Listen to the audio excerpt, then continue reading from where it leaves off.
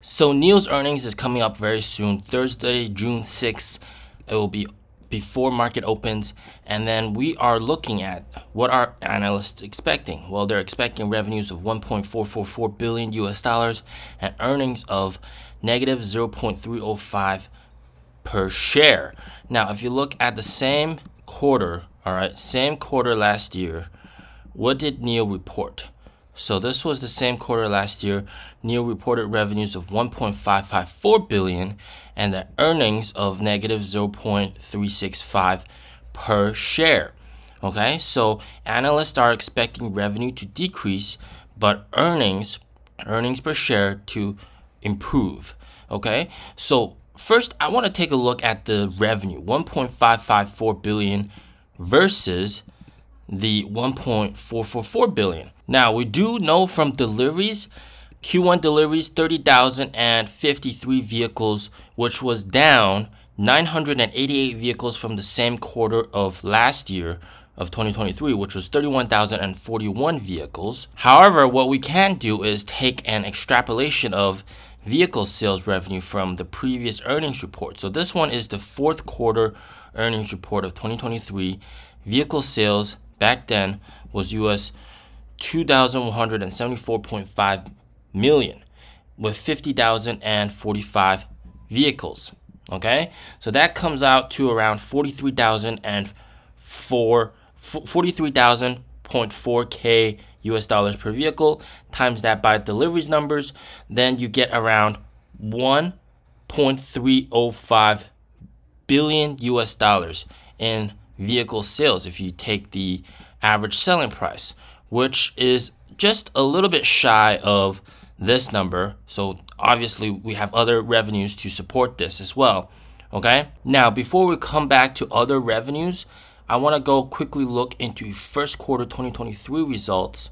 So first quarter 2023 results, they revenues of 1,343.2 million, and then if you do an extrapolation with the vehicles delivered, okay, 31,041, then you also get an average selling price of 43.2K US dollars per vehicle, which also, if you multiply that by Q1 2024's delivery results, we have 1.3 billion as well. So both Q1 and Q4, Q1 2023 and Q4 2023 numbers indicate that this Q1 2024, we are probably looking at 1.3 billion in vehicle sales. Okay, but what about other revenues from total revenues? Well, what's really interesting is in Q1 of 2023, extra revenues, other revenues was about 211.4 million US dollars. All right, and then for the fourth quarter, that number was around 234.4 million US dollars. So what that means is that you have around $200 million of extra revenue from other sources. Combine that 200 million plus 1.3 billion from vehicle sales that we've estimated based on the average selling price, then we get to around 1.5 billion. So 1.5 billion is definitely going to be higher than the 1.444 billion. Now, the big icing on the cake, which I want to talk to you guys about, is this. All right, this is really going to change everything. All right, and I'm going to talk about losses in a bit, but first, this could add a lot of extra revenue. So this was February 26, 2024. NIO entered into technology license agreement with 47, and basically they are receiving a lump sum payment, all right, upfront license fee plus royalties determined based on future sales of licensed products by 47. So royalties are determined by future sales, so that doesn't apply, but there's a fixed upfront license fee. So how much is this license fee? All right, my estimate, maybe 100 million. All right, I mean, definitely it's got to be in the 100 millions to use somebody's licensing fees, right? Someone's license. So I'm guessing at least 100 million. So we could add that 100 million, all right, conservatively speaking, that puts us at 1.6 billion. So 1.6 billion versus 1.44 billion, that's going to be a pretty significant beat in terms of the revenue.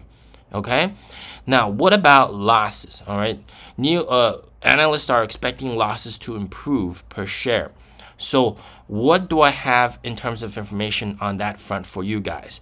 So we know a couple of things. So R&D, of course, is a massive expense for NIO. All right, this is the biggest loss driver for NIO. And if you take a look, huge losses, right? 933 million, and this was Q4 of 2023 in losses. So losses really are going to determine this earnings EPS number.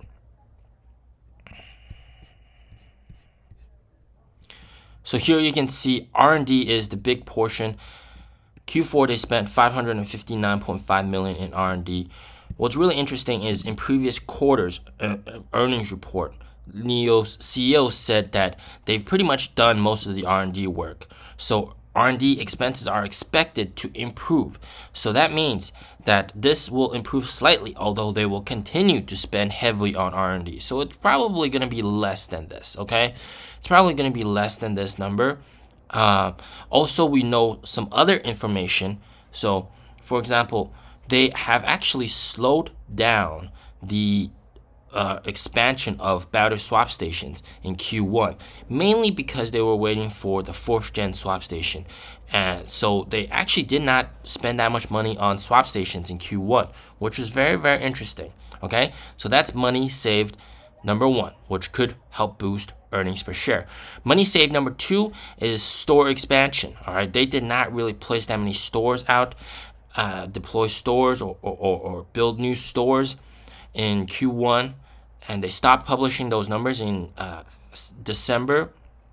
So we can also expect some savings from that as well. Okay, and also remember back last year, NIO did some layoffs, and those layoff expenses were back in Q4 of last year. So that's really going to help out with Q1 numbers as well. So all these really point towards better earnings per share for NIO. Okay, better earnings per share for NIO. So this could also possibly beat earnings expectation. But the big thing that we don't know too much about Onvo, how much money did they spend for R&D for Onvo and that kind of stuff. We know that Onvo cars are pretty much already finished, but they had to build out the team and everything. So was that mainly expense in Q1 or Q2? So, and also the good thing about Onvo is that they're using the factory number 2 in Hefei. So they're not really building a new factory for Onvo. It's not really going to be much more expensive for them.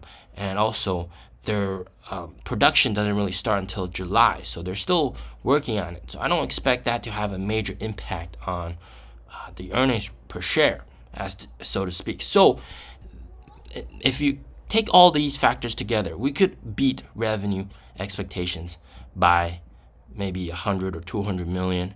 All right, and then we could also beat earnings expectations with all these cost savings that they've done.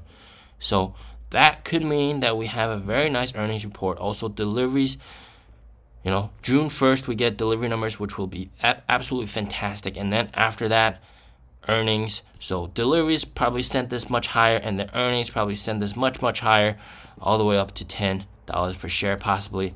So that's just my take, not financial advice. You can do your own research as well, but this is just my opinion. All right, as always, stay safe, stay healthy. Peace out.